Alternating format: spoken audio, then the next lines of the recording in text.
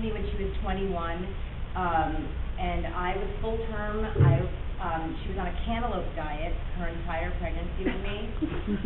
She gained 11 pounds her entire pregnancy, and I was full term and 5.5 pounds.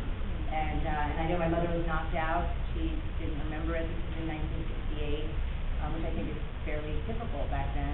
And she didn't know what she was missing. I mean, she had no idea. I guess that's how it was done, you know. Scopolamine, probably. I'm sure it was scopolamine. But also my mom was not supportive of me having a home birth.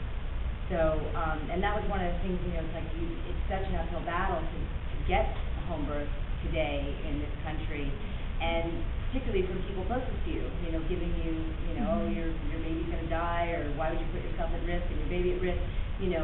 So my mom was one of those naysayers, and I think she's come around. I mean, I know she has. I mean, I don't think she'd be telling everybody to have water births at home, but I think my mom is very moved by, you know, the impact that the film has had. People come up to her and say, you know, I had a great birth experience because of your daughter's, you know. So I think she's come to think that it was the right choice for me, and that the work I'm doing is worthwhile.